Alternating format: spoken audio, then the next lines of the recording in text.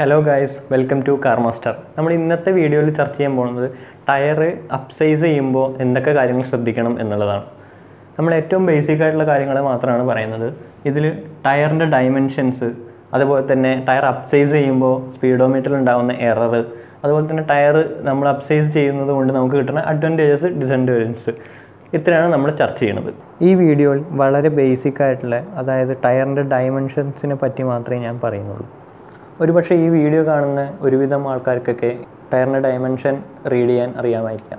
എന്നാലും അറിയാത്തവർക്കായി ഞാൻ എന്താ പറയാം, ഈ 185, 60, R13 എന്നിവിടെ രേഖപ്പെടുത്തിയിട്ടുണ്ട്. ഇതിൽ 185 എന്നുള്ളത് ഈ ടയറിൻ്റെ വിഡ്ത്തും, 60 എന്നുള്ളത് അത് ഈ ടയറിൻ്റെ സൈഡ് വാളിനെ ഇൻഡിക്കേറ്റ് ചെയ്യുന്ന റീഡിങ്ങും, അതുപോലെ തന്നെ R13 എന്നുള്ളത് ഈ ടയർ ഉപയോഗിക്കാവുന്ന വീലിൻ്റെ റേഡിയസുമാണ്. ഈ ടയറിൽ രേഖപ്പെടുത്തിയുള്ള മറ്റു ഡീറ്റെയിൽസിനെ പറ്റി മറ്റൊരു വീഡിയോയിൽ നമുക്ക് ഡിസ്കസ് ചെയ്യാം.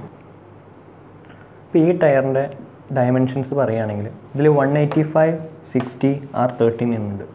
ഇതിൽ 185 എന്നുള്ളത് വിഡ്ത്തും, 60 എന്നുള്ളത് പ്രൊഫൈലിനെ ഡിനോട്ട് ചെയ്യണതും, അതേപോലെ തന്നെ 13 എന്നുള്ളത് അതിൻ്റെ റേഡിയസുമാണ്.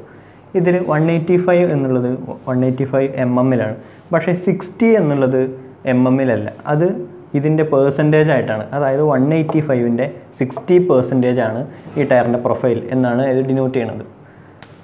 അപ്പോൾ ഇതിൻ്റെ ശരിക്കുള്ള പ്രൊഫൈൽ കിട്ടണമെങ്കിൽ ഇതിനെ 185 × 0.6 ചെയ്ത് കഴിഞ്ഞാൽ നമുക്ക് ഇതിൻ്റെ ശരിക്കുള്ള വാല്യൂ കിട്ടും.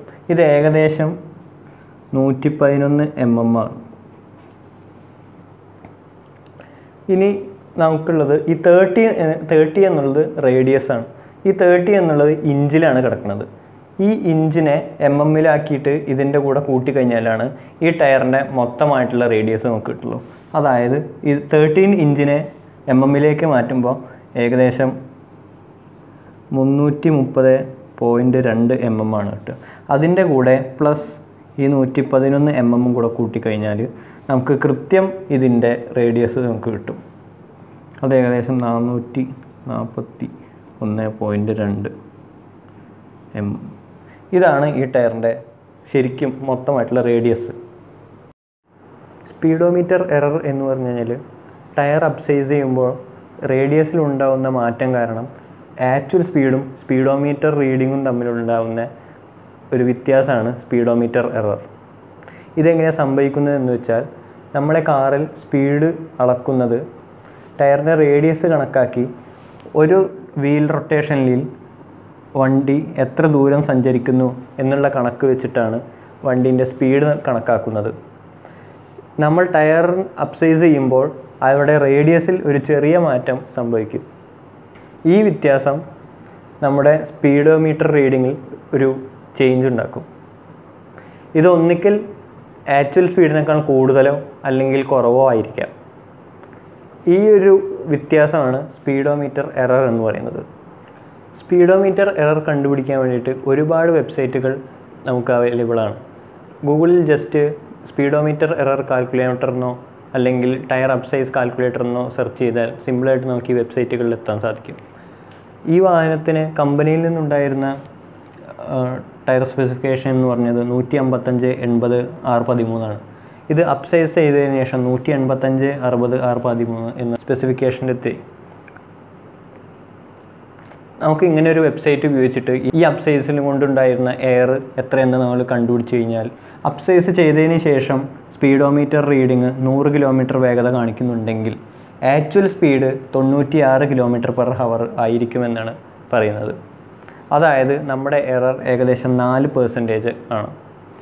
ഇത് ശരിക്കും പറഞ്ഞാൽ സ്പീഡോമീറ്ററിൽ കാണിക്കുന്ന വേഗത്തിനേക്കാളും കുറവാണ് ആക്ച്വൽ റീഡിങ് വരുന്നത്. ഒരു പക്ഷേ ഈ അപ്സൈസ് കൊണ്ട് ആക്ച്വൽ സ്പീഡോമീറ്റർ റീഡിനേക്കാൾ കൂടുതലാണ് വരുന്നതെങ്കിൽ നമുക്ക് കൂടുതൽ പ്രശ്നങ്ങൾ അവിടെ ഉണ്ടാവും. കാരണം നമ്മൾ ഹൈവേയിലൂടെ കറക്റ്റ് സ്പീഡ് ലിമിറ്റ് കീപ്പ് ചെയ്ത് പോവുകയാണ് എന്നുണ്ടെങ്കിൽ നമ്മുടെ ആക്ച്വൽ സ്പീഡോമീറ്റർ സ്പീഡിനേക്കാളും കൂടുതലായിരിക്കും. അതുകൊണ്ട് തന്നെ നമുക്ക് ക്യാമറ ഫൈൻ വരാനും സാധ്യതയുണ്ട്. മാത്രമല്ല, ഈ സ്പീഡോമീറ്റർ റീഡിങ് കൊണ്ടുണ്ടാകുന്ന എറർ ഓഡോമീറ്ററിലും ഉണ്ടാവും. അതുകൊണ്ട് തന്നെ 4% എറർ എന്ന് പറഞ്ഞു കഴിഞ്ഞാൽ ഈ വാഹനം ഒരു 10,000 km ഓടുമ്പോൾ ശരിക്കും അവിടെ 9600 km മാത്രമേ ഓടുന്നുള്ളൂ. 400 കിലോമീറ്റർ കുറവായിരിക്കുള്ളൂ, അതായത് 4% കുറവായിരിക്കും. ഇങ്ങനെ ഓഡോമീറ്ററിലും ഒരു ചെറിയൊരു എറർ ഉണ്ടാവാൻ സാധ്യതയുണ്ട്. അതുകൊണ്ട് തന്നെ ഈ എറർ ഏറ്റവും കുറവ് വരുന്ന രീതിയിൽ മാത്രം വാഹനത്തിൻ്റെ ടയർ അപ്ഗ്രേഡ് ചെയ്യാൻ ശ്രദ്ധിക്കുക. അതുപോലെ തന്നെ ഒരു കാരണവശാലും നമ്മുടെ സ്പീഡോമീറ്റർ റീഡിങ്ങുകൾ കൂടുതൽ HL റീഡിംഗ് വരുന്ന രീതിയിലും അപ്ഗ്രേഡ് ചെയ്യാതിരിക്കാൻ ശ്രദ്ധിക്കുക. ഇനി നമുക്ക് ഇതിൻ്റെ അഡ്വാൻറ്റേജസും ഡിസഡ്വാൻറ്റേജസും നമുക്ക് നോക്കാം. ടയർ അപ്സൈസ് ചെയ്യുമ്പോൾ നമ്മൾ കൂടുതൽ ഗ്രിപ്പ് കിട്ടാൻ വേണ്ടി തന്നെയാണ് നമ്മൾ അപ്സൈസ് ചെയ്യുന്നത്. അതുകൊണ്ട് തന്നെ കൂടുതൽ ഗ്രിപ്പ് ഉണ്ടാകുമ്പോൾ നമുക്ക് കോർണർ ചെയ്യാനും ബ്രേക്ക് ചെയ്യാനും ഒക്കെ കൂടുതൽ എളുപ്പമാവും. ബ്രേക്കിംഗ് ഡിസ്റ്റൻസ് ഒക്കെ വളരെ കുറയും. അതുപോലെ തന്നെ സ്റ്റെബിലിറ്റിയും കൂടും. നമ്മൾ ഹൈ സ്പീഡിലൊക്കെ ക്രൂസ് ചെയ്യുന്ന സമയത്ത് വണ്ടി വളരെ സ്റ്റേബിളായിരിക്കും. അതുപോലെ തന്നെ സ്റ്റിയറിംഗ് റെസ്പോൺസും ഒക്കെ കൂടും. അതുപോലെ തന്നെയാണ് ആക്സലറേഷൻ. കൂടുതൽ വിടുത്തുള്ള ടയർ ഇട്ട് കഴിഞ്ഞാൽ നമുക്ക് കൂടുതൽ ട്രാക്ഷൻ കിട്ടും. അതുകൊണ്ട് ഒരു വീൽ സ്പിൻ ഉണ്ടാകുന്ന സാധ്യത അവിടെ കുറയും. അതുകൊണ്ട് തന്നെ നമുക്ക് ബെറ്റർ ആക്സലറേഷൻ നമുക്ക് കിട്ടും. നമുക്ക് ഡിസഡ്വാൻറ്റേജസ് നോക്കിക്കഴിഞ്ഞാൽ ടയർ വിടുത്ത് കൂടിക്കഴിഞ്ഞാൽ അവിടെ എന്തായാലും റോളിംഗ് റെസിസ്റ്റൻസും കൂടും. അതുകൊണ്ട് തന്നെ ഫ്യൂൽ എക്കണോമിയൊക്കെ അത് ബാഡായിട്ട് എഫക്റ്റ് ചെയ്യും. അതുകൊണ്ട് തന്നെ law fuel economy, less comfort. അവിടെ കംഫർട്ട് കുറയുന്നത് എങ്ങനെയാണെന്ന് വെച്ചാൽ നമ്മൾ വീതി കൂടുതൽ ടയർ ഇടുന്നതിൻ്റെ കൂടെ തന്നെ ആ പ്രൊഫൈൽ നമ്മൾ കുറച്ചായിരിക്കും വെക്കുക. അതായത് വിടുത്ത് കൂടുമ്പോൾ നമ്മൾ കൂടുതൽ ലോ പ്രൊഫൈൽ ടയറുകളിലേക്കാണ് നമ്മൾ അപ്ഗ്രേഡ് ചെയ്യുക. അതായത് അൺഈവൻ ആയിട്ടുള്ള റോഡ്സിലൂടെ നമ്മൾ ഓടിക്കുമ്പോൾ റോഡിലുള്ള കുറേ ഇമ്പാക്ട്സ് നമ്മുടെ ടയർ അബ്സോർബ് ചെയ്യുന്നുണ്ട്. പക്ഷേ ലോ പ്രൊഫൈൽ ടയറുകൾ യൂസ് ചെയ്ത് കഴിഞ്ഞാൽ ഈ ഒരു കംഫർട്ട് നമുക്ക് കുറയും. കൺട്രോളിങ്ങും കൂടും, പക്ഷേ ഒരു കംഫർട്ട് നമുക്ക് കുറയും. നമ്മൾ ലോ പ്രൊഫൈൽ ടയറുകൾ യൂസ് ചെയ്യുമ്പോൾ അവിടെ ഇമ്പാക്റ്റ് എടുക്കാനുള്ള ടയറിൻ്റെ കപ്പാസിറ്റി കുറയുകയാണ് ചെയ്യുക. അതുകൊണ്ട് തന്നെ ഗട്ടേഴ്സൊക്കെ ഉള്ള റോഡിലൂടെ നമ്മൾ വാഹനം ഓടിക്കുകയാണെങ്കിൽ ഇതിൻ്റെ ഇമ്പാക്റ്റ് എടുത്ത് ടയർ പൊട്ടിപ്പോകാനോ അഥവാ അലോയ് വീൽസൊക്കെ യൂസ് ചെയ്യുന്ന ആൾക്കാർക്ക് അലോയ് വീൽ തന്നെ ബ്രേക്ക് ചെയ്യാനുള്ള സാഹചര്യം വരെ ചിലപ്പോൾ ഉണ്ടായേക്കാം. അതുകൊണ്ട് തന്നെ മോശമായ റോഡിലൂടെ പോകുമ്പോൾ ഒരു പതുക്കെ പോകുന്ന ഒരു സമ്പ്രദായമാണ് നല്ലത്. നമുക്ക് ഈ കാര്യം തന്നെ വേറെ രീതിയിൽ പറയുകയാണെങ്കിൽ നമ്മൾ ട്രാക്ക് റേസിങ്ങിൽ യൂസ് ചെയ്യുന്ന ടയേഴ്സൊക്കെ നോക്കിക്കഴിഞ്ഞാൽ ലോ പ്രൊഫൈലാണ്. പക്ഷേ നമ്മൾ റാലി ടയർ എടുക്കുകയാണെങ്കിൽ തന്നെ അതിൻ്റെ പ്രൊഫൈൽ വളരെ കൂടുതലുമാണ്.